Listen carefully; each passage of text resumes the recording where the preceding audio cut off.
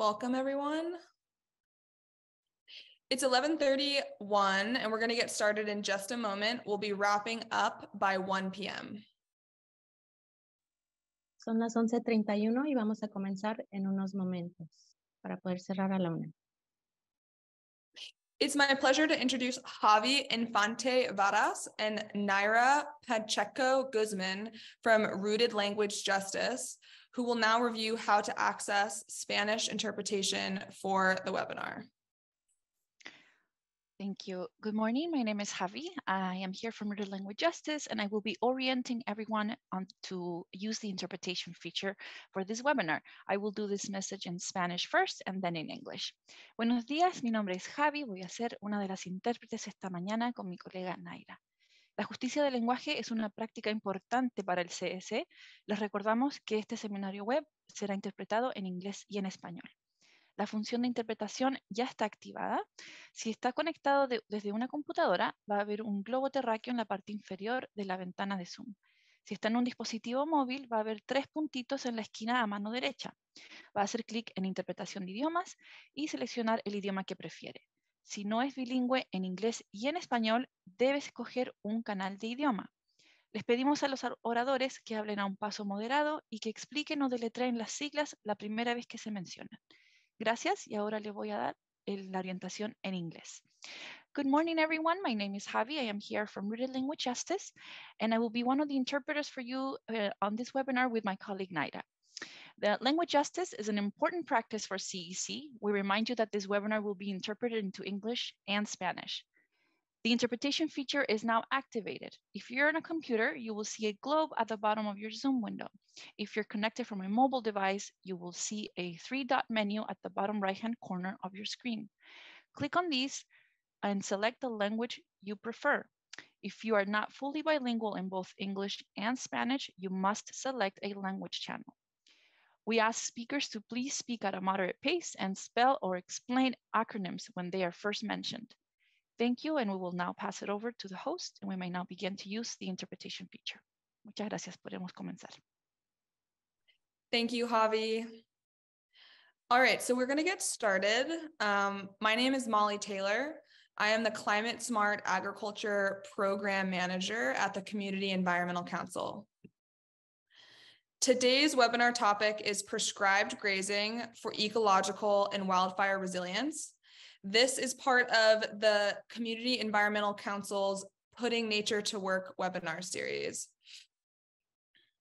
I want to thank you all for being here to learn why prescribed grazing and the recently introduced SB 675 is so critical to wildfire resilience here on the Central Coast and across California.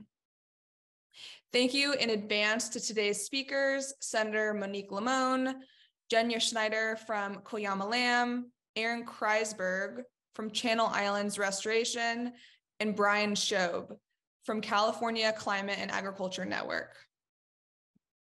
This virtual meeting is taking place in what is known as California, home to nearly 200 tribal nations. We acknowledge and honor the original inhabitants of our many regions. We are coming to you from Chumash lands, and we welcome you to add your own acknowledgement to the chat if you would like. As we get started, a little bit of housekeeping. This webinar is being recorded. You will receive a link to the recording and other resources after the event. This is an active session and your engagement is encouraged. We invite you to add questions to the Q&A during the presentations, and we'll answer them as we are able to during the webinar and in the Q&A sessions. We have a CEC support team here to help us, including Jillian and Nicole, who are running the technical side of things. Kristen, who you'll see as a panelist, and Katie, who is monitoring the chat and the Q&A as an attendee. For those of you who are new to CEC or haven't heard what we've been up to recently, we're going to share a video in a moment that actor Jeff Bridges recently did with us. As we get that queued up, we'd love to hear a bit more about you and how you already take part in climate action. Please answer the quick poll that will pop up on your screen. The responses will remain anonymous. So the poll questions are, do you participate in climate change advocacy? And do you own or lease an electric vehicle? Do you take the climate into account when buying groceries or dining out? And which future webinar would you be most interested in attending? Droughts, fires, mudslides, heat waves, these are the signs of climate chaos that threaten our homes, jobs, and very lives on the Central Coast. We are the Community Environmental Council, and we believe in a world where everyone is safe from climate chaos, no matter your zip code, your day job, or the color of your skin. We need everyone. Are you in? Join us at CECSB.org to end climate chaos now.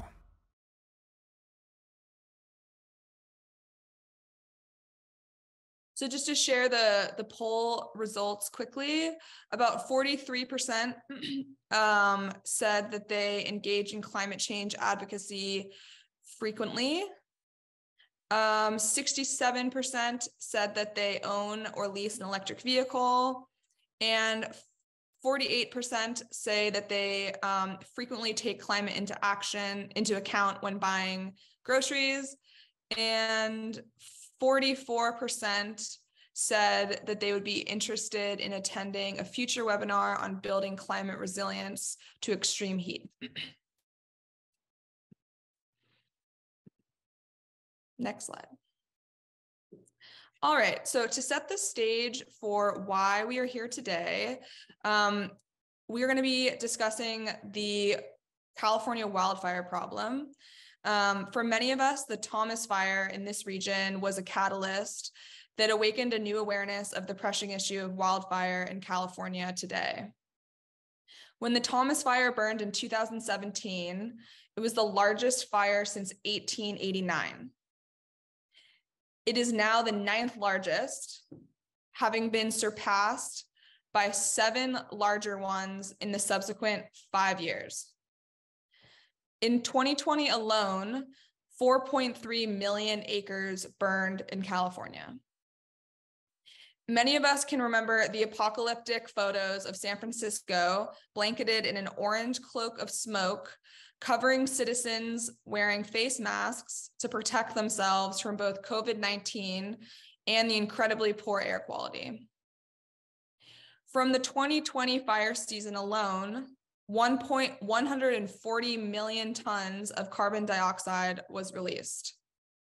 This is equivalent to over 30,000 passenger vehicles driven for a year. So why is this happening? Due to a history of fire suppression over the last century, forests are now 6 to 7 times as dense as they once were. They are filled with more smaller trees that compete for resources in an increasingly hot and dry environment. Next slide. But we do have a solution, and that's what we'll be discussing today. So that solution is prescribed grazing.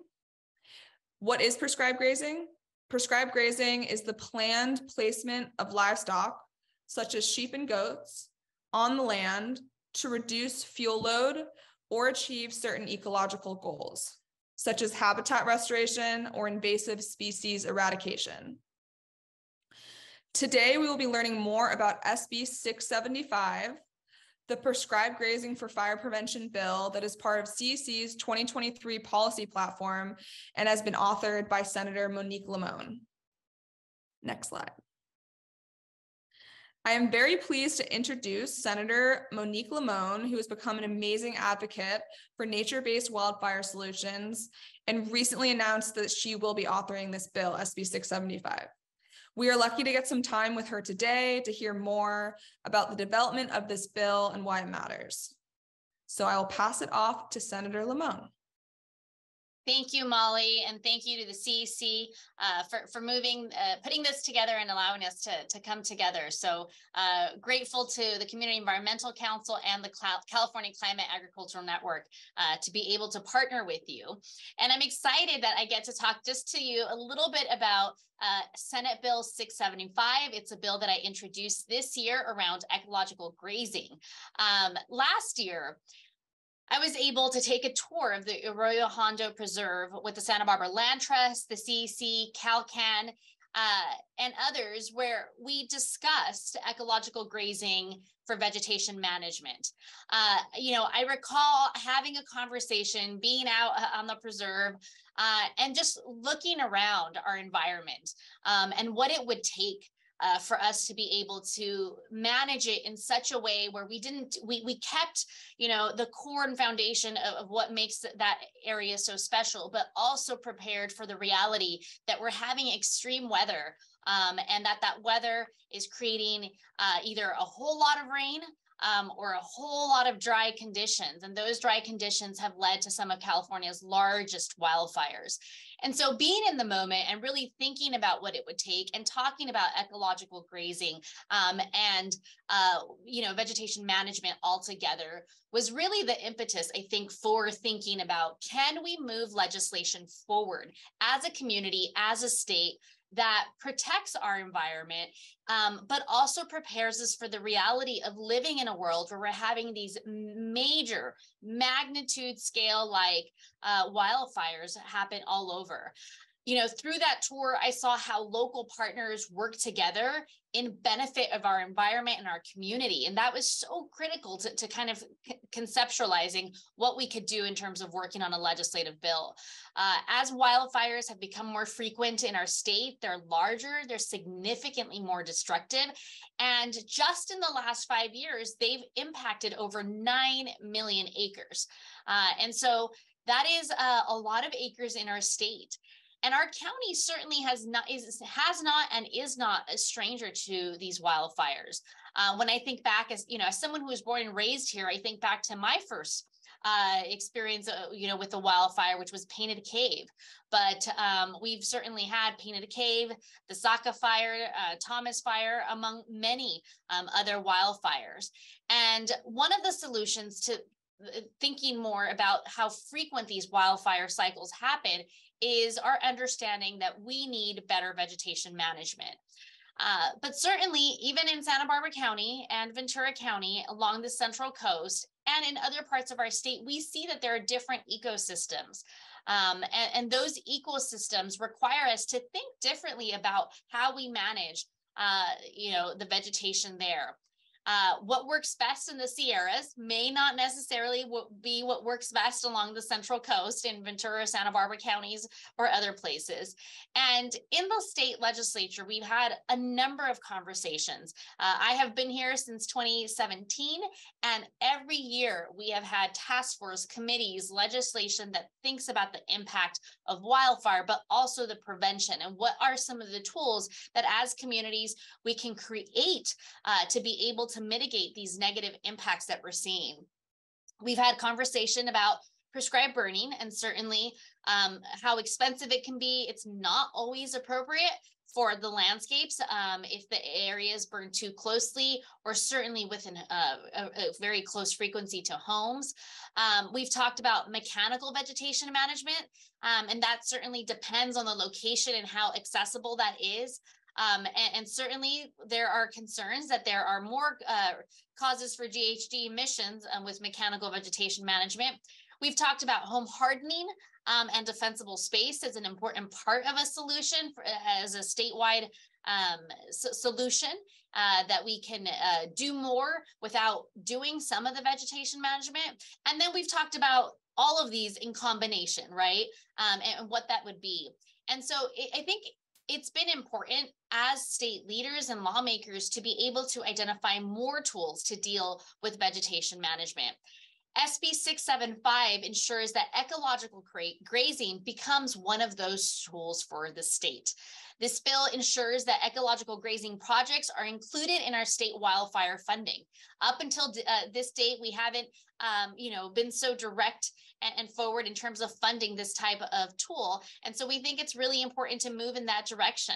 It will make sure that there's necessary and important initiatives like this one that can be advanced through payments like fencing and water sources for the animals. And certainly when I took my tour at Arroyo Hunter Preserve, there was a lot of the conversation of what it takes to actually do the proper fencing and also water resources for this particular tool.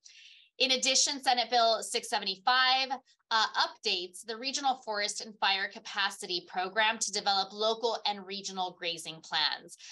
These plans would be eligible for funding and develop guidance for these plans, and guidance for these plans would be developed so that more local governments can utilize ecological grazing methods. And finally, this bill directs the state wildfire and forest resilient task force to develop a plan for extended use of ecological grazing. I think that this is a really important tool. We know that one size does not fit all when it comes to vegetation management and other things for that matter. But additionally, we also think that it's about creating more tools to put in front of local governments, in front of municipalities to be able to address the wildfires that we're seeing come to us in really big ways. Again, to me, this is something that is coming from the district. It's been developed with some of the folks here to be able to address the issues that we have in our state, but also to be able to give us a statewide tool that can be applied in a more local and regional way, which I think is very, very, very key to this. So I want to thank you all for allowing me to just share a little bit about what the bill does, my reasons for moving it forward, and certainly want you to know that you are all partners in how we think about our environment and what are some of the tools that we can draw upon as we face serious problems, particularly around wildfires. So thank you so much, Molly. Thank you to the Community Environmental Council and to our California Climate Agricultural Network, who have been really, really key supporters in making this idea become a policy reality. Thank you, Senator Limón. Thank you for taking the time to spend with us today and getting into the topic of SB 675. We're going to move on now to hear from a boots on the ground perspective from a local grazing contractor, Cuyama Lamb. So I'm happy to introduce Jenya Schneider, who will present. Hi, everybody. I'm Jenya Schneider. I'm an owner-operator at Cuyama Lamb. We're a targeted grazing service that operates throughout Santa Barbara County since 2018. And I'm going to talk with you about what some of our fire fuels and ecological management projects have looked like over the last few years. Next slide. So I won't speak too much about this project because we have Aaron with us, who's going to share more about it next. But our work at the San Marcos Foothills Preserve has been one of our biggest joys and honors to be part of a native grassland restoration project. Native grasslands are one of the most endangered ecosystems in California. So we're really honored to get to be in service to them here. If you go to the next slide, I will show you, just see if your eyes notice a difference between the left side of this photograph and the right side. And now you can go to the next slide to see. This right here is 3 months after our first year of treatments in 2019. And on the left side, you can see this is July, so it's the heat of summer, and yet these bunch grasses are tall and green. They have space around them, which is how bunch grasses naturally grow. And on the right side, you can see an untreated and ungrazed area where you can't even really make out the bunch grasses.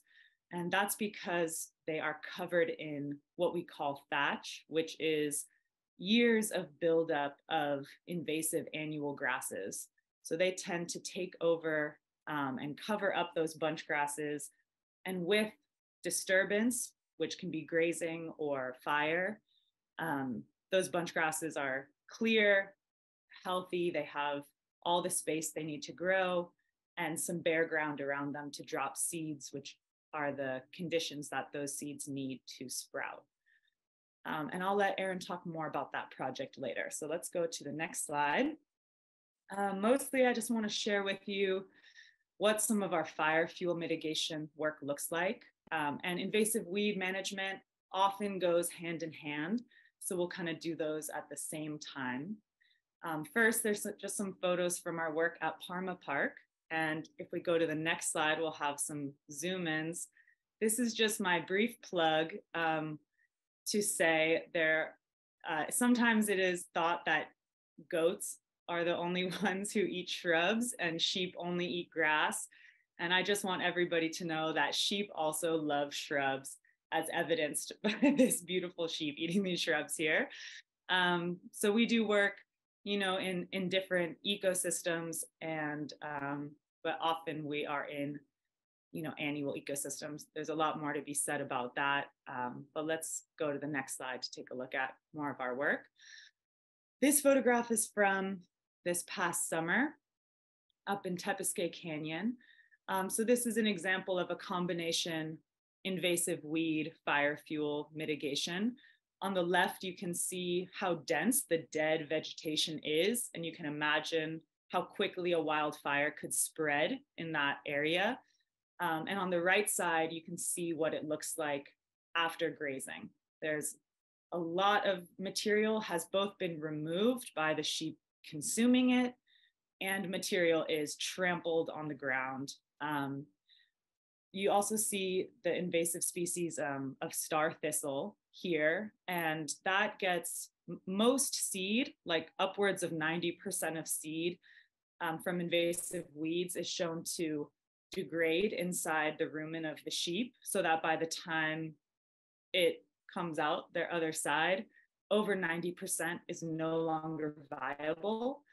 And there's also techniques that we use, like purging the animals with weed-free hay when we are working in with uniquely invasive species that we don't want to spread to any other areas.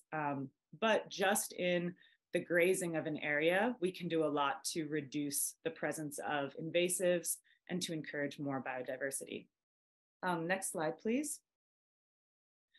This is very typical for people who live in Santa Barbara to see these stands of dead black mustard stalks.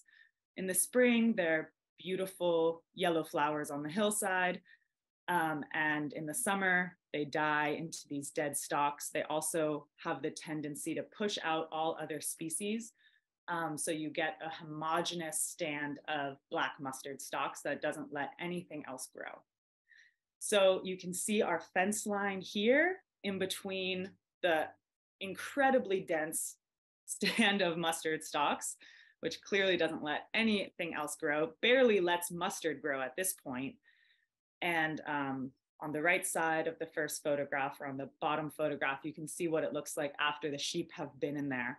And when we're able to work these areas year after year, that allows a whole new set of biodiverse plants to come in and to transition that area away from mustard, which is beneficial both ecologically as well as for wildfire. Next slide, please.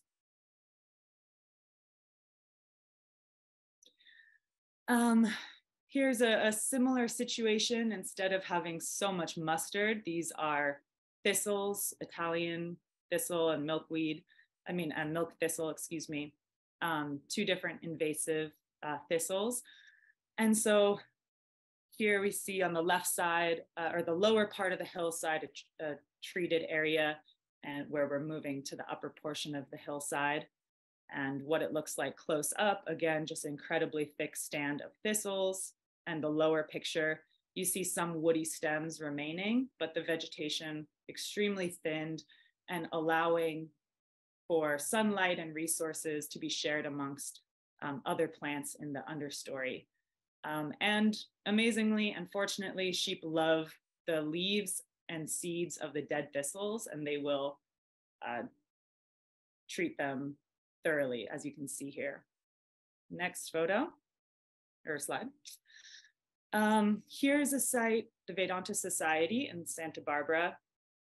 These are non-native feathergrass bunch grasses, untreated on the left and after treatment on the right. So you can see how thoroughly those have been grazed down. And in the next slide, you can see again, kind of before, during treatment and after. So the material that's removed, it's years of dead material that is getting removed, which does a lot for wildfire, decreasing intensity and danger of wildfires. But the vegetation isn't harmed. In fact, bunch grasses love to be grazed, need to be grazed or have fire on them. So you can see this is just a week or two after treatment, and there's already green growth coming back on those bunch grasses and on the shrubs. So they're putting fresh growth out. That fresh growth is going to contain more water and be much less flammable in the event of wildfire. And these bunch grasses, these ones are not very palatable. They don't have a lot of nutritional value to them at this time of the season. So in the next slide, I'll show you a technique we use sometimes. Sometimes we use alfalfa or other hays that one, supplement our sheep when we're working in areas that have a lot of dead material that we're treating and that has poor nutritional value. So this serves to feed our sheep what they're not getting from this rangeland, as well as to bring them into areas that they otherwise might not get into as much. So on the left side, you can see just how dense this dead vegetation is. There's not a lot of reason for our animals to get into that and trample it, but when we put the alfalfa, they get very excited. They trample all this dead material and eat what they can. On the right side, this is another area that was endless mustard stalks.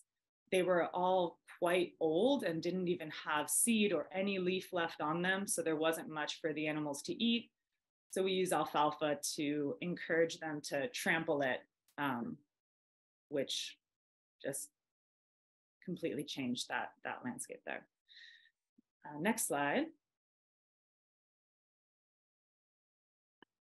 So we had the very educational experience in 2021 when the Wildfire came through to get to wildfire on some of our grazed and ungrazed areas. It came right through one of our home ranch and neighboring ranches. And so here's a video of the fire moving through an ungrazed area. This is grassland and thistle and mustard. So you can see how high the flames are, how much smoke they're producing.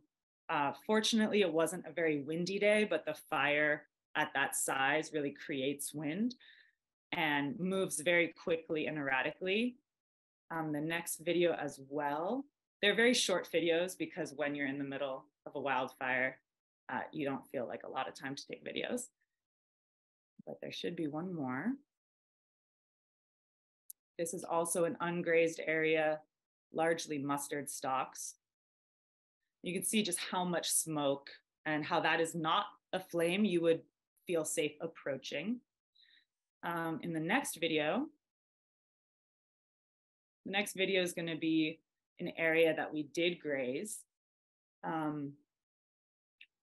And you can see how much lower the flames are and how slow it is moving. There's not any extra wind created. The smoke is much less dark and black. And this flame, you really could like stamp out with your boot. You could step over it if you wanted. It's just a complete different intensity and speed of movement. And this was a relatively light to kind of middle intensity grazing in this area. You can go to the next slide, which shows what the Wildfire did in some other areas that we grazed, where basically the fire just stopped when it got to the grazed areas. So here's two examples of that, where the fire, there were ungrazed areas in the neighboring parcels, and it just stopped when it got to the areas we had treated. And then, is there a next? Oh, that's everything. So yeah, I look forward to reading and answering your questions, and thank you to everybody for your time. Thank you, Jenya. That was amazing. Those videos are really compelling. I remember when you shared them right after the Alisal fire, it was very eye-opening. All right, so we are now going to hear from Aaron Kreisberg of Channel Islands Restoration Group. Aaron has been working at the San Marcos Foothill Preserve, monitoring native bunch grass abundance and ground nesting bird habitat in areas that were grazed by Cuyama lamb. So this is an ongoing part of an ongoing effort to promote native biodiversity and reduce wildfire risk at the preserve. So I welcome Aaron to present on his findings. Hey, Molly, thank you for the introduction and good afternoon, everyone. Yeah, I'm Aaron Kreisberg, the staff ecologist at Channel Islands Restoration, and just a quick little background on Channel Islands Restoration. We are a Santa Barbara-based 501c3 nonprofit that has done work on the Channel Islands across all 8 and on the adjacent mainland, so mainly Santa Barbara and Ventura counties, but even reaching down into Los Angeles County and some areas north also. And our main emphasis is on biodiversity and protecting plant and animal species and restoring the habitat they are dependent on. And you're certainly welcome to check out our website for more information. Next slide, please.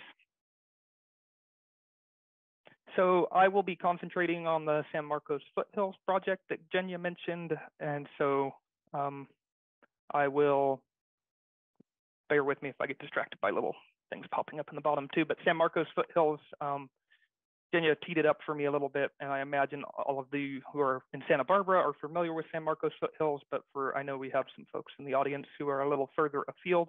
So just to give you some context on San Marcos Foothills, it's located kind of to the northwest of the city of Santa Barbara, between the Los Padres National Forest and the city of Santa Barbara and the cities of Goleta, east of Highway 154. And it's really a remnant grassland where a lot of the similar habitats kind of in the foothills area were developed. So this really is a remaining jewel that we have, and I'll talk a little bit more about some of the land demarcations momentarily.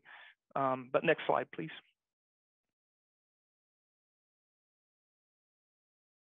So San Marcos Foothills specifically, kind of beyond the regional context, you might have noticed on that last slide, kind of the watershed. So this is all within the Goleta Slough watershed, so draining from the Santa Ynez Mountains in the north all the way down to the Goleta Slough, east of the UC Santa Barbara campus. So Atascadero and Cieneguitas Creeks drain through this property, along with a portion of San Antonio Creek. And to speak a little bit to kind of the, I won't dwell on this too long, but to speak to the San Marcos Foothills kind of land demarcation. So San Marcos Foothills Preserve is a County of Santa Barbara owned property. You can see that outlined in green on the map to your right. And then to the left is the West Mesa. You'll hear me refer to that. The West Mesa is still privately owned, actually, technically majority by CIR along with another foundation partner. And it was the subject of a very community-driven campaign, which resulted in the preservation of that property. It was actually going to be developed for 15 houses. So it actually was a successful campaign that has prevented that from occurring. So more open space for wildlife to enjoy, and also less houses in a hazardous fire zone. So, and then you can see there are some additional property considerations, a couple soaring associating properties, but effectively you can think of 200 acres owned by the county, 100 acres currently owned by partners, but will be transferred to the county in the near term. In regards to habitat, and I do want to touch on that a little bit. So on the San Marcos Foothills Preserve, there's about 50 acres of grasslands, and they are semi-contiguous, but really kind of a wide U shape, whereas the West Mesa, about 100 acres of grassland, and you can see largely contiguous. And then also some riparian habitats, some coastal sage scrub, even a little bit of chaparral on the property. Next slide, please. So the objective and hypothesis behind our program that we worked on with Cuyama Lamb was primarily, can prescribed grazing be used to affect structural change in the grasslands of San Marcos foothills to both benefit wildlife at large, but also specifically to benefit grassland-dependent bird habitat. And I'll discuss the bird aspect towards the end of the presentation. But you can see here 2 photos of the San Marcos Foothills Preserve. They are different seasons, obviously, one being in the spring there after rain on the top and more of a fall photo on the bottom there. The bottom photo you can see is relatively perennial grass, lots of purple needlegrass, which you'll hear me talk about. So the state grass of California, bunchgrass, a native perennial bunchgrass, whereas the top photo is largely dominated by non-native annual grasses. So they grow in the season and then die at the end of the year and leave that thatch layer that some of the other speakers have touched on. And so that was the primary hypothesis behind this program, was can that grazing affect structural change in the grassland where it won't just be a tall monoculture of non-native annual grasses, and can there be some structural change that will benefit wildlife and specifically grassland birds? Next slide, please. So some background on the program and the funding that supported this program. So there was grazing on San Marcos Foothills Preserve, the county-owned parcels from 2019 to 2021, all done with Cuyama lamb, all done with sheep. 1 grazing event in 2019, 2 grazing events in 2020, 1 grazing event in 2021. And then there was no grazing on the property last year. And then actually this year, we did a grazing event on the West Mesa. So that property I discussed, that was the subject of the community campaign that will be transferred into the county parcels. So some of the funding supporters for the 2019 to 2021 program, which is what I'm going to mainly discuss. So there was support from the U.S. Fish and Wildlife Service, their partners in Fish and Wildlife Grant Program. We also had support from the National Fish and Wildlife Foundation, and also the County of Santa Barbara provided some funding support. And in addition to grazing, we did do a grassland restoration project of about 10 acres on the San Marcos Foothills Preserve to try to increase the composition of purple needlegrass and some other native grassland species, which grassland species, I should point out, encompasses beyond just grass species. There's other annual forbs and other elements, constituent plants to that population. Next slide, please. Vegetation monitoring, and yes, I have, I could talk about this much longer than you'd probably care to listen to me talk about vegetation monitoring, so I will not dwell on it too long, but I know for some folks, this is of great interest and I'm always happy to discuss it. So we did have a vegetation monitoring program for the grazing program at San Marcos Foothills, and you can see those plots outlined in red on this map. And the red, I mentioned that Fish and Wildlife supported restoration area. You can see that red circle kind of with plots 6C and 6D in it. So there were 29 monitoring plots across the San Marcos Foothills. We also installed plots on the West Mesa, which are not shown on this map. And these plots were monitored before and after the grazing program. So in 2018 and then again in 2022. Next slide, please. So beyond grassland species, or beyond grass species, I talked about constituent species. So also I just want to, there's this nice photo of some blue dicks or dipto, I think that's the old scientific name, but blue dicks, so, and also Jacinto del Desierto, a bulb plant, very significant for our indigenous Chumash. They have utilized this plant as a food source for millennia, a very important constituent element to, it's actually a bryophyte, so it sprouts from a seed, so it should come back up. And yeah, it's definitely one of the things we monitor for out there in addition to the purple needlegrass. So ideally, even if grazed, the blue dicks should come back up. Next slide, please. So I do want to touch on fire. Our grazing program was primarily with an ecological emphasis, but we did see fire resilience co-benefits to our program.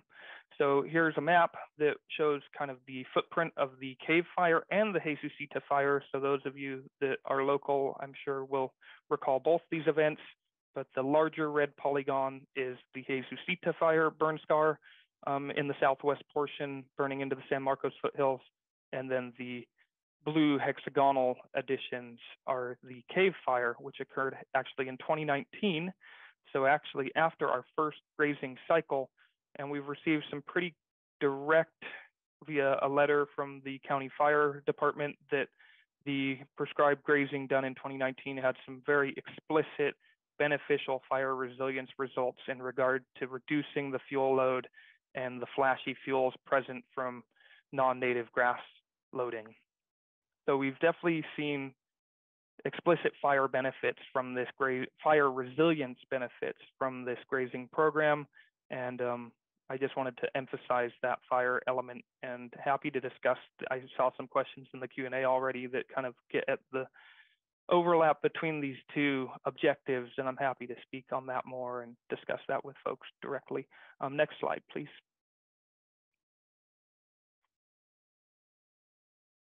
So a bit of the grazing overview, some data, and I have more data we'll discuss, but I won't go too into it in this presentation. The overview of the 2019, 2020, and 2021 grazing events. So you can see the amount of grazed days, the pastures grazed, the average acres grazed, and days giving us kind of a total acreage. I should point out 2020, there were 2 grazing events. So generally about somewhere between 27 and just over 50 acres grazed in these events total. And then in 2023, which I have that data, but it's not in this presentation, it was actually just over 70 acres. And you can think of that as a product of those different compositions of the grasslands that I discussed towards the beginning of the talk. Next slide, please. So vegetation monitoring, and I won't go too in-depth into this data, and I have data for every plot, and every plot's kind of its own unique site, and the ecology of this can get pretty interesting and complex, so I won't go too into that at the moment, but I do want to touch on the vegetation monitoring results. So out of the red dots that you saw at the start of that one map that showed various vegetation plots, this shows 27 different. This shows an example of one of those plots, kind of the change over time between 2018 and 2022. We also have 2020 data, but that's from August, so it's not as necessarily of a like-for-like comparison. So we do have before and after data. 27 vegetation monitoring plots showed, 21 of those showed an increase in percent native cover. 4 plots showed no change, and 2 plots showed a decrease in percent relative native cover. And this is one point where I'll take the opportunity to mention there are many factors that go into what vegetation looks like beyond whether it's been grazed or not grazed. Rainfall is obviously very important. We touched on the fire aspect. So lots of these plots actually burned in 2019 following the 2018 monitoring. And we're seeing that change pretty dramatically this year now with the amount of rain we've had. So I won't go too into the dynamics of coastal sage scrub, but I can say that we're seeing some interesting stuff out there in regards to vegetation. But overall, we feel like the vegetation monitoring has shown the structural changes that we've desired in regards to thatch reduction and also some increase in bare ground between these perennial bunch grasses. But as I said, each of these is an individual site. So there's a lot to parse out here in regards to data. Next slide, please. So I will touch on the bird aspect now. And I think vegetation, we have some pretty clear data that we can spend a lot of time with. The bird element, we do have monitoring data, but there's a lot of complexities to discuss when we talk about breeding avifauna, breeding birds, and thinking about their presence and why they would be where they are. And just a few focal species of our project, the western meadowlark on the left there with its names on the right there, down by the grasshopper sparrow, a burrowing owl on the top right, and then a grasshopper sparrow down in the bottom right. So think of these as kind of our 3 focal species in regards to bird monitoring, because at one point, all 3 of these species were much more present on the San Marcos foothills than they are in the present.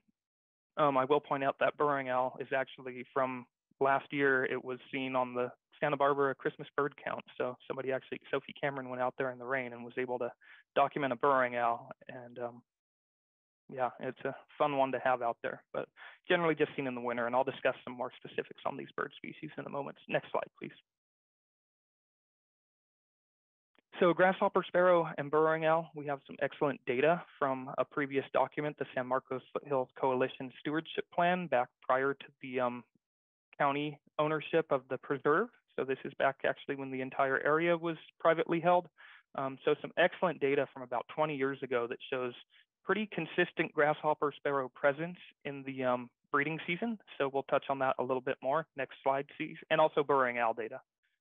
So this map shows both those presences. So grasshopper sparrow, a species of concern at the California level, large declines in its population. Generally, it's just present here in the summer.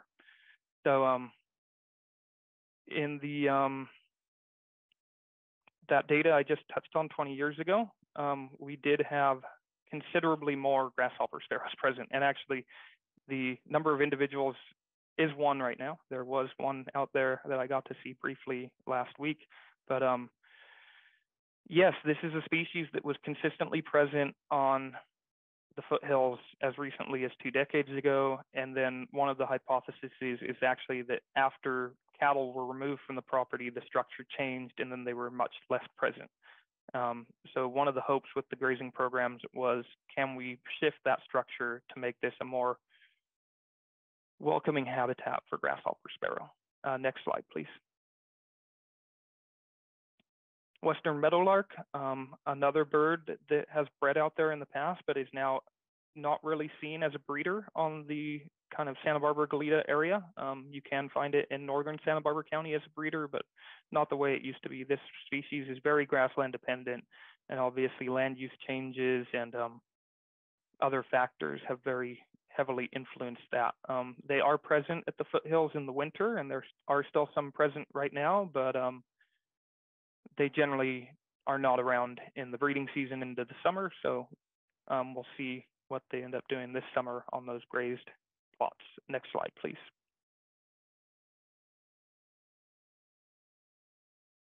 Raptors, not a specific focus of our grassland monitoring. Our great prescribed grazing project, but I will touch on them briefly just because they kind of are the upper level of the ecosystem. So as the raptors go, kind of a good ecosystem indicator. Northern harrier, red-tailed hawk, American kestrel, white-tailed kite. The kites in particular are a very charismatic species locally that has been having major problems with our ongoing drought issues. So that's another one worth monitoring to see how it will respond now that that condition has shifted a little bit, at least in the short term. Next slide, please. Burrowing owl. I will touch on them a little bit. They're just so charismatic. We do have burrowing owls locally in the winter. They are breeding in other areas of California still, the Central Valley, the Salton Sea, even down into San Diego County that way. So we do still have breeding burrowing owls in the state, but they have not bred in Santa Barbara County for many years at this point. But they do move through. We do get wintering owls and migratory owls. And that is one bird part I want to mention here is even if we don't necessarily get breeding activity, it's very important to consider if you have wintering birds. So the burrowing owl is a great example of this, but it's also true for the western meadowlark. If you are preserving and enhancing the habitat in the local area and they use that for part of the year, that's very significant and it still helps them. And that's also one of the reasons this becomes very complex to talk about restoring habitat for migratory bird species, because it's not just dependent on one area. So we can do the best job here and it might be impacted somewhere else. But yeah, the burrowing owls, generally we see 1 or 2 birds in the winter, but there has been some effort locally. North Campus Open Space is a great example where they've put in some effort to restore burrowing owl habitat, but it's a tough one because they are undergoing a lot of threats, predation, and also just habitat loss. Next slide, please. So kind of some takeaways on our 2023 grazing, and then after this, just one more slide. So our 2023 grazing, January 18th to February 26th, so relatively recently, as I mentioned with the vegetation monitoring, 20 more plots were put in, so we do plan to continue monitoring those. Also control plots that were not grazed, so that comparison of grazed versus ungrazed. And this is a good opportunity to kind of touch on, and Jenya hit on some of this, but I'll mention it quickly, some of the management practices and best management practices. So you can see the electric fencing here. You can see the artemisia of the California sagebrush there on the right and in the back of the photo outside the fenced area. So as Jenya touched on, sheep will eat shrubs. They are selective in what kind of shrubs they've eaten, but they will eat shrubs. So definitely considerations here for what you want to target in regards to grazing, how your impact on the land will occur. So monitoring that is very important. It's something we take very seriously. We don't want to, we want this to be effective, and thus far we feel like it's had the desired results at the San Marcos foothills. I'd be remiss, I would be missing out if I didn't mention the importance of volunteers during this effort, especially this recent one. We had over 70 volunteer sheep docents who took part in this program. So in addition to CIR staff and Cuyama Lamb actually out on the land and interacting with the public and explaining the program and pointing out the fence and that sort of stuff. Next slide, please. So kind of some takeaways, and yeah, once again, that community involvement where feasible. I think that's really important. Obviously, the sites vary, especially in regards to public access and that sort of element, but I think it's very important that there's community input and involvement, and that these projects are done in a sensible manner. And I touched on this a little bit, but thinking about fire versus ecology, where projects can be co-beneficial. And obviously our program was an ecologically focused program that had fire co-benefits. And I'd like to think that there can be fire-focused programs that can have ecological co-benefits, but those two don't always necessarily perfectly line up. So thinking about how to really think about the impacts and mitigate for those and do monitoring that ensures we're achieving what we want to do. And that's kind of my big takeaway, is that, and I think we heard this from some of the other speakers, thinking about this as a management tool that can be used effectively or ineffectively. And I think that's where I'm going to leave it, but I'm happy to discuss this further with folks and talk more about our program and get into some of the data with folks who are interested in that. But I really appreciate the opportunity to speak with you all today, and I'll pass it back to Molly. Thanks, Aaron. Before we move on to Brian, I just want to mention that we have Samantha on the chat. She is Senator Limon's staffer, and she'll be available via chat to answer questions directed to Senator Limón for the next 5 minutes. So if you have any questions for the senator, put them in the chat in the next 5 minutes. But thank you, Aaron. We are now going to hear from Brian Shobe, Deputy Policy Director at the California Climate and Agriculture Network.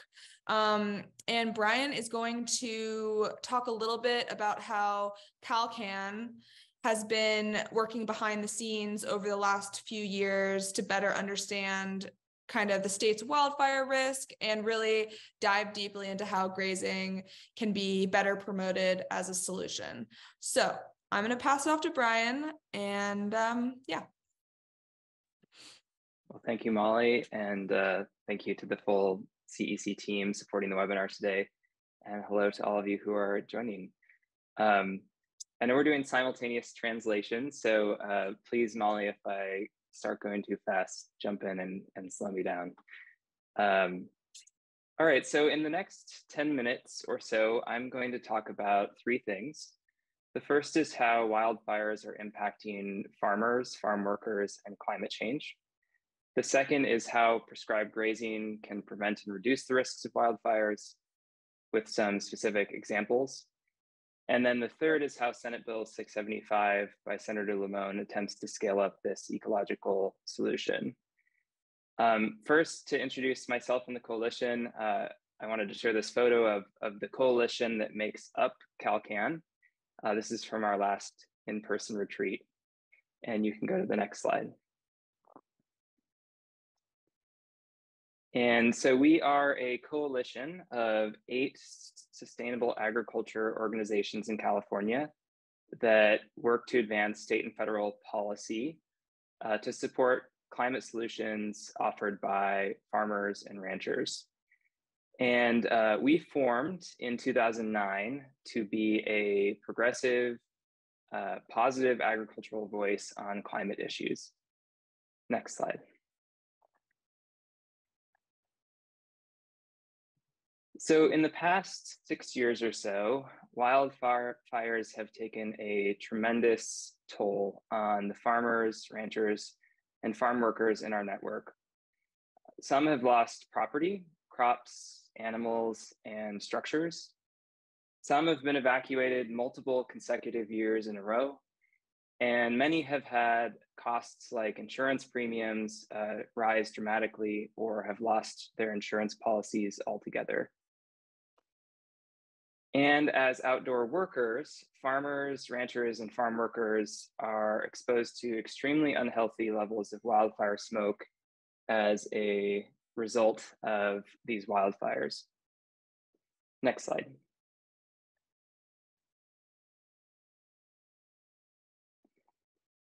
So from a climate perspective, it's clear that these increasingly high severity catastrophic wildfires are both exacerbated by and contribute to climate change.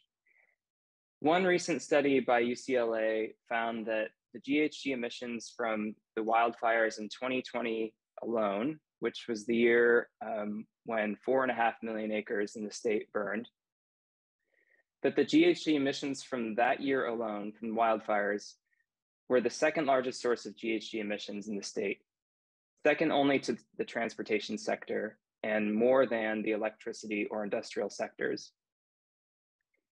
So to prevent this vicious cycle from getting worse, we need to use every tool available to scale up solutions to prevent and reduce the intensity and impact of wildfires.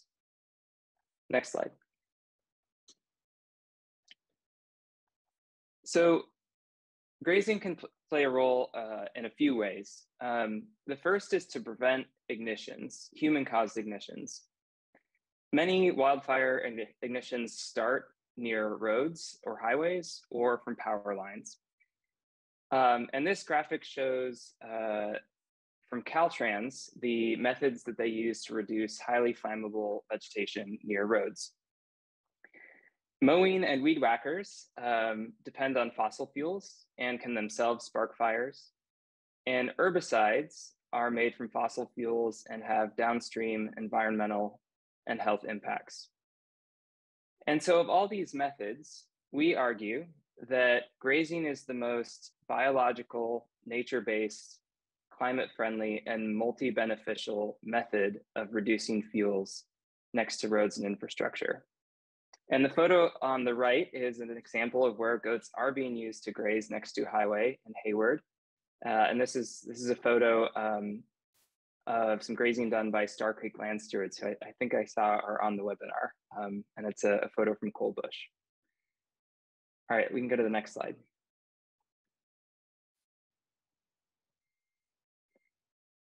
Of course, we can't stop every wildfire, nor should we.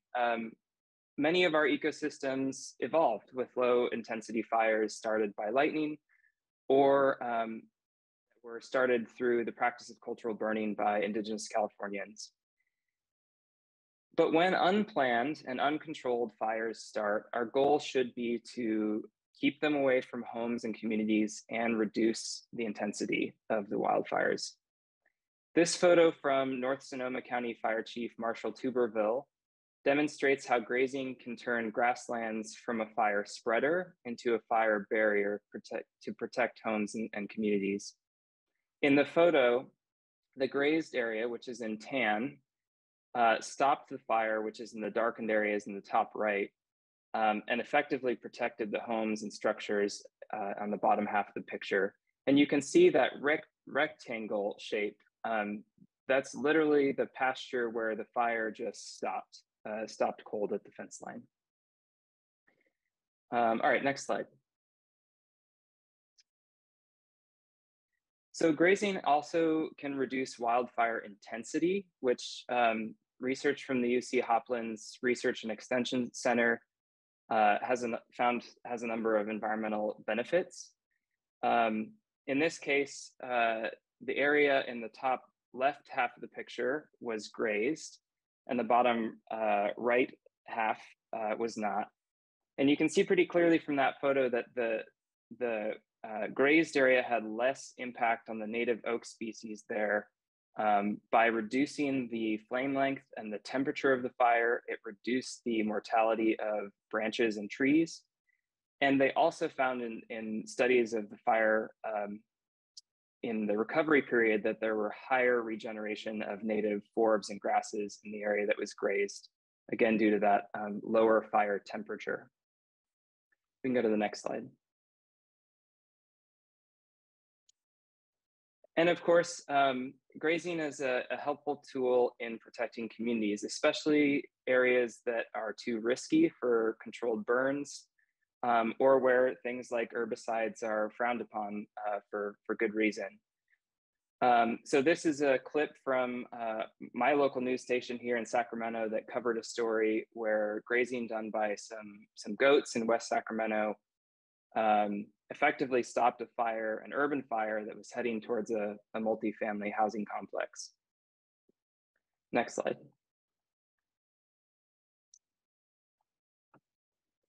So I'm going to shift now to talking about the bill, Senate Bill 675, which CalCAN is sponsoring in the legislature. And as Senator Limón noted earlier, this bill was really inspired by a series of conversations and field days with rangeland and indigenous fire ecologists, with fire professionals, with environmental advocates like CEC and grazers, that included the tour of Arroyo Hondo Preserve that CEC and CalCAN co-hosted with Senator Limón in August.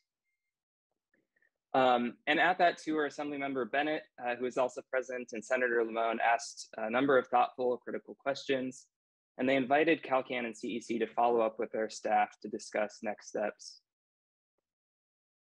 Assemblymember Bennett actually gets credit for last year successfully advocating after that tour for the inclusion of prescribed grazing and prescribed grazing infrastructure in last year's budget bill.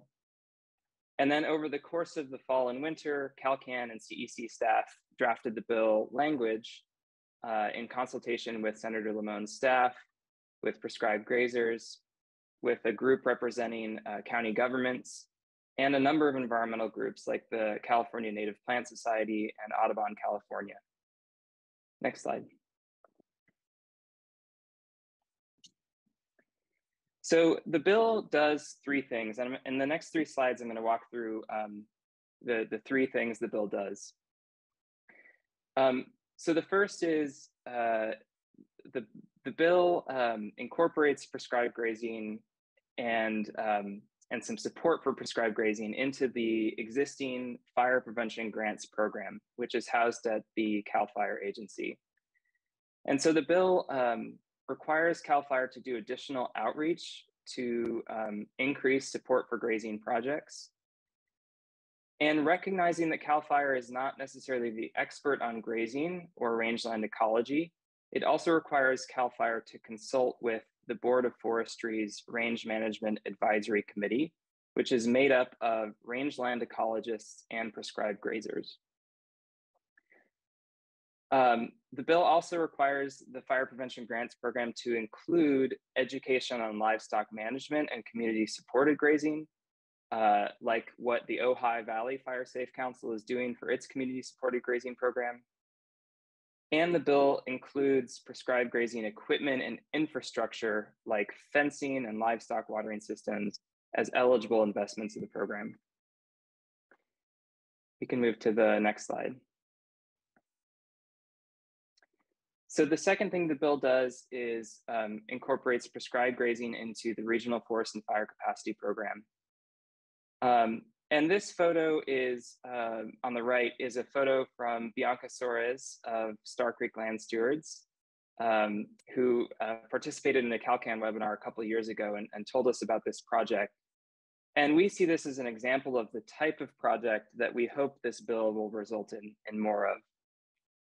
In this case, the Marin Wildfire Prevention Authority up in Marin County has supported Star Creek land stewards in piecing together multiple private and public properties into one prescribed grazing project.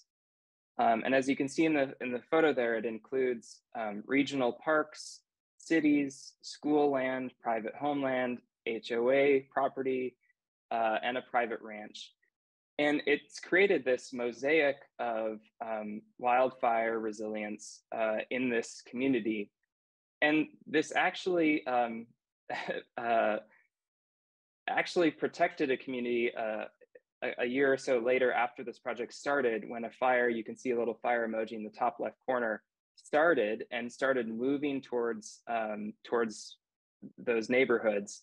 And the areas where it was grazed is where it stopped. And that was on a red flag warning, high wind day. And those firefighters credit that grazing with stopping that wildfire. So this bill funds local governments, city and county governments, to do more projects like this: the planning, the permitting, the outreach, the education involved necessary to set up these projects. To ensure that those governments have the expertise and guidance they need to do this effectively and ecologically, the bill requires the Department of Conservation to work with the Department of Fish and Wildlife, the Range Management Advisory Committee I mentioned earlier, and University of California Livestock and Natural Resources advisors to develop guidance on how to plan and manage these types of grazing projects. We can go to the next slide. All right, and so lastly, this bill incorporates prescribed grazing into the state's Wildfire and Forest Resilience Task Force. This task force was created a couple of years ago and has primarily focused on forest ecosystems to date, but is starting to move into more regional planning, including regional planning for the Central Coast and the North Coast regions, which have different ecosystems, more shrublands, more grasslands, et cetera. And so this bill requires that task force, which includes a number of state agencies, to develop a strategic action plan for supporting scaling up prescribed grazing near communities, in addition to the work they've been doing to promote more prescribed fire and other vegetation management practices. So that's the summary of the bill. We can go to the next slide, and this is my last slide. If you are excited about this bill or curious to learn more, I would be happy to chat with you. I've listed my email there on the slide, and would welcome you to support the bill if you feel so moved. They're going to drop a chat, it looks like they did, a form in the chat that's a Google form to register your support for the bill, and would love to have your organization listed alongside these other supporters here that have agreed to support the bill so far. So that's my presentation, and I'm happy to answer any questions. Thanks, Brian. Yeah, we are going to move on to the Q&A portion. And I think since we have you, Brian, we might as well start with you. There's a few questions it looks like you were going to answer live. So maybe we can start with those two, and I can read them aloud and then you can answer. So the first one is AB 1099 concerns, if not passed, fire goat grazers will go out of business in January 2024. Is this possible? Do you have an answer to this, Brian? Yes, I do. And hello, Tim. I know Tim, I've talked to him about this issue. So yeah, so the issue that Tim is raising is that historically, sheep herders and goat herders have been treated the same way in California law, based on a law that created a specific set of protections for sheep herders, given their very unique job. Unfortunately, last year, somewhat suddenly and unexpectedly, the Department of Industrial Relations decided or determined that because goats and goat herders are not explicitly mentioned in that sheep herder law, that goat herders should be treated differently. And that effectively, and I won't get into all the details to explain how this works, but would require goat herders to start paying, or sorry, goat grazing operations to start paying goat herders $14,000 a month, which you know, I think would make all of us consider becoming goat herders. That's a very high salary. So there is an effort, there was an effort last year in the legislative session to clarify that sheep and goat herders should be treated the same way in the law, and should be paid similar wages. And unfortunately, there was a sunset provision included in that legislation that basically resulted in goat herders and sheep herders being treated the same for 1 year, and then that will end in 2024. And so the goat herders or goat grazing operations that we work with are understandably wanting to see that sunset provision removed, and again, just sort of go back to the way we've always treated sheep and goat herders, which is it's a similar job, similar occupation. They should be treated the same. And so there is a bill underway, AB 1099, to address that.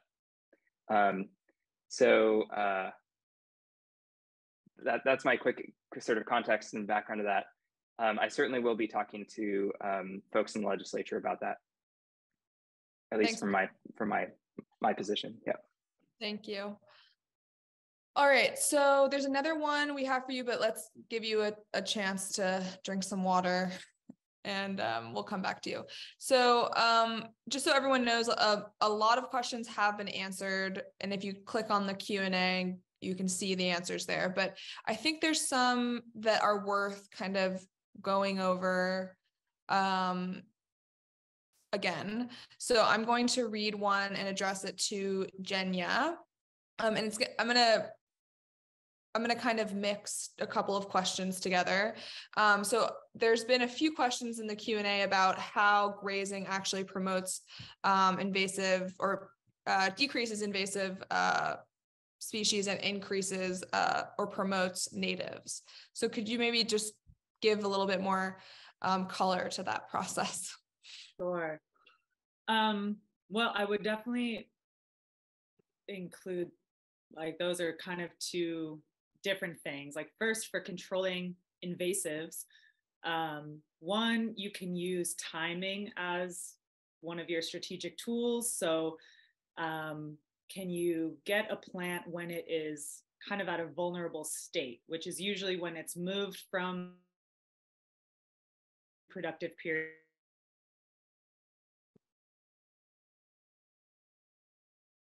Uh-oh, we may have Jenya frozen. Aaron, do you have any thoughts on that? Seems like Jenya's back, but I'm happy to jump in, but I'll let Jenya finish. Okay.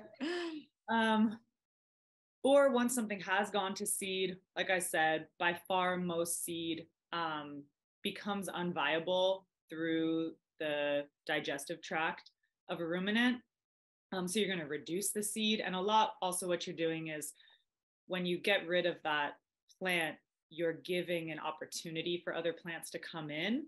But I definitely want to say that it's not at all like a magic remedy where you just like graze an invasive area and then you have like a native bunch grass stand. Like, that would be lovely. But so when I was talking about increasing biodiversity in these like mustard stands, we're we're moving it from just absolute homogeneous monocrop of mustard to a more diverse group of native plants, which is part of like a succession. I mean, we're only 5 years old, so we've only been able to watch 5 years of transformation. Obviously, ecological processes are incredibly long. And I think one of the just more important pieces is having people who are working on the ground and engaged in a specific place and a specific ecology over the years, so that we can continue to work with it and be part of its transformation and are invested in that. But yeah, it's one thing to transition away from a specific invasive plant. It's a whole other thing to transition to a native ecology. Yep. Thank you, Jenya. All right, so I'm gonna pull together a few other questions and address it to Aaron. And you can just speak from your personal experience working for Channel Islands Restoration, but there's been some questions about, you know, the utility of cattle, and maybe you could just talk through your reasoning of why, you know, sheep were the best suited for your project. Yeah, and definitely cattle are really important to consider both within the context of what we're discussing here and the specific context of the San Marcos foothills history, because that was grazed with cattle for more than a century and had impacts. And I mean, cattle are generally left on the land without rotation or removal. And there's not necessarily service providers who offer kind of the sheep or goat option of bringing stock to a property, so that sort of option. And then cattle, while they graze in a similar manner to sheep, they will have a heavier impact on the land. So I mean, there is a big consideration there of how many stock you have on a parcel. But yes, I mean, I think especially in the context of preserving rangelands, I mean, I mentioned there was one question in the chat asking about kind of California Department of Fish and Wildlife and U.S. Fish and Wildlife Services opinions about grazing in critical habitat areas. And in general, like a lot of those correlate to riparian areas and generally from a best management perspective. And we certainly didn't do this at the foothills. You're not grazing in riparian areas. But I will say that I've seen some literature actually from a little north in the state, but even up in northern Santa Barbara County, that like California tiger salamander critical habitat can actually benefit from grazing. So I know the Fish and Wildlife Service has worked with grazers, specifically cattle grazers, to try to benefit tiger salamander habitat. So, I mean, the ecology stuff gets relatively complicated, and I'm certainly not the cattle expert, but I know there are folks who know quite a bit about it. So they are one of the options, but from a service provider perspective, I think it's a little trickier than some of the smaller stock. Yeah, and I would maybe add to that that you know, in high trafficked areas like yours that have significant recreation uses, that might be a consideration as well. Yeah, I didn't really get into the recreation stuff at the foothills, but that's certainly another part of that picture. Yeah.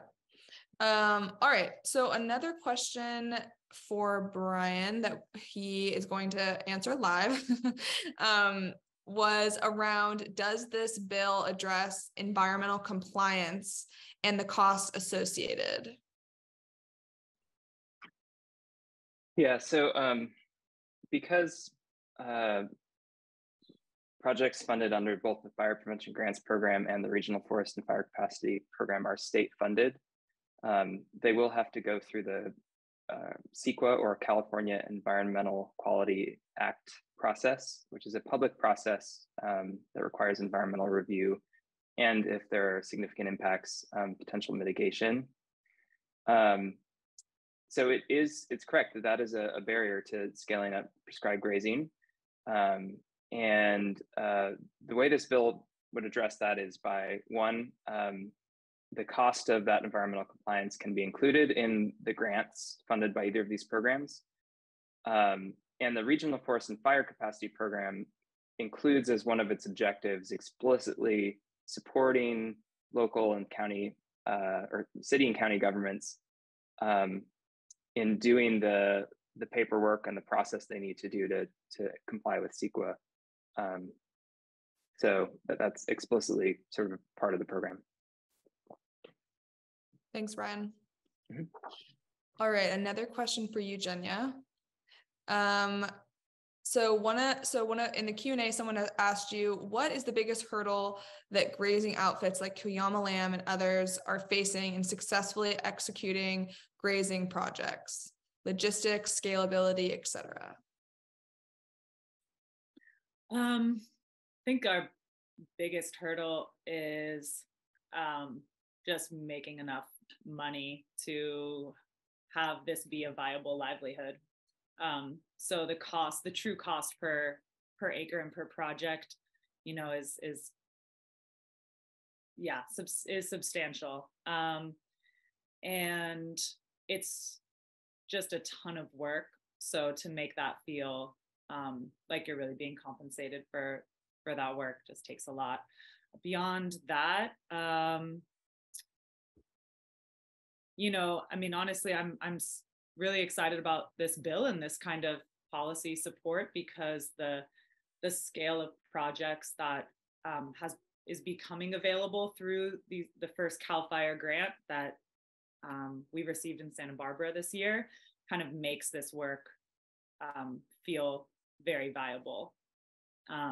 It's an enormous puzzle to piece together where all of your animals are going to get fed throughout the year when contracts are not guaranteed. So having big regional plans and have, you know, contractors integrated into those regional plans makes things feel possible in a way that they didn't before. And then availability of infrastructure is definitely another piece. So, yeah. Thank you. All right, so I think we have time for one more question, and I'll let you all add your thoughts to it. But I think I'll start maybe with Brian. So looking forward, what is the expected demand of prescribed grazing? And do we have any sense of how many animals are going to be needed? What kind of limitations there are? What type of incentives are going to be promoted? And what are the priorities in terms of giving access to the program to underserved communities and vulnerable communities in the WUI, or the wildlife urban interface? I actually wonder if I can turn the first part of that question over to Jania around demand, since you're the person actually getting, you know, requests. I have not done the numbers on that.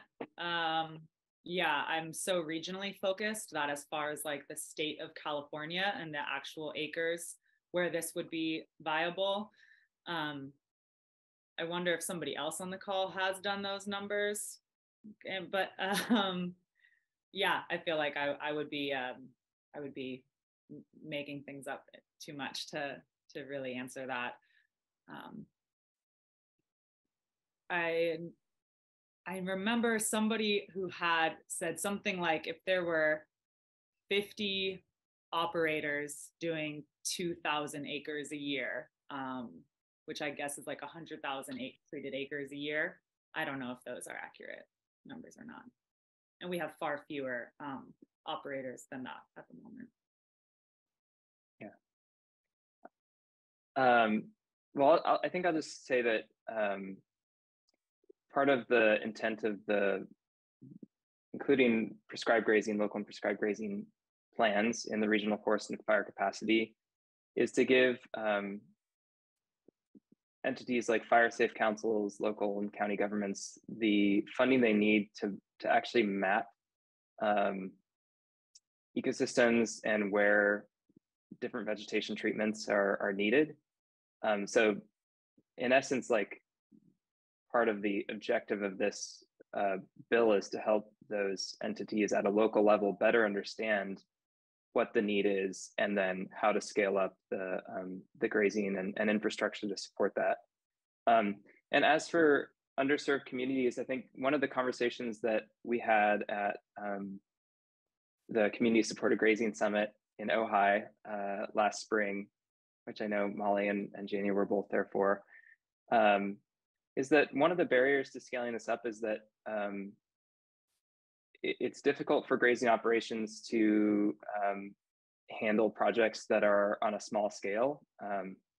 So I've heard one grazing operation we work with say they don't do projects less than 25 acres. I've heard others say we don't do anything less than 10 acres. Because the fixed costs of setting up fence, watering system, moving the livestock,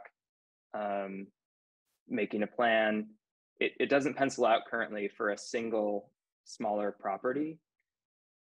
The way to get around that is to fund outreach so that multiple property owners can sort of work together to have one project. And we've seen an example of that one of our coalition members, the Occidental Arts and Ecology Center, received some funding from a resource conservation district in Sonoma County to work with their neighbors, adjacent landowners.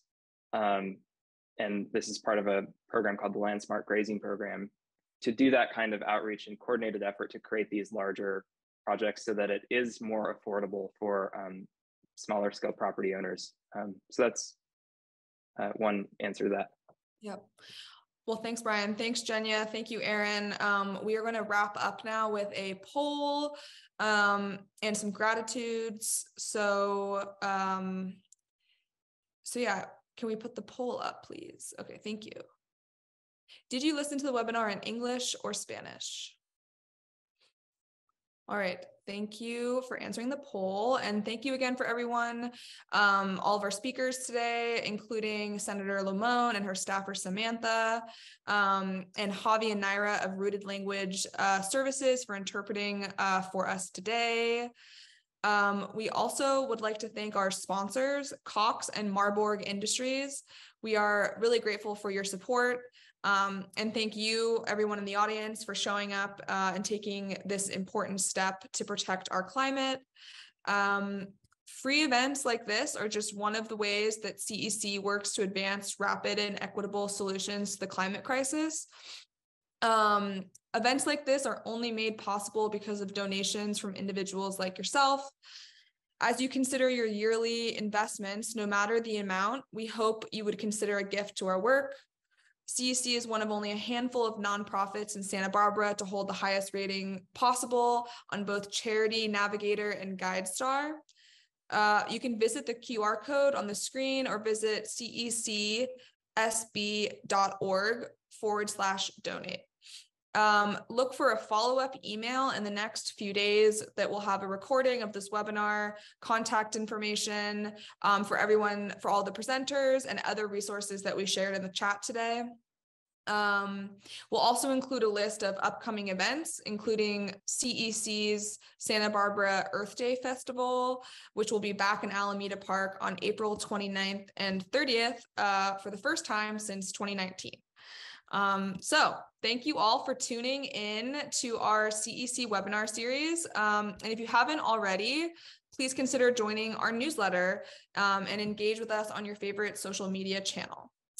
Thank you and have a wonderful afternoon.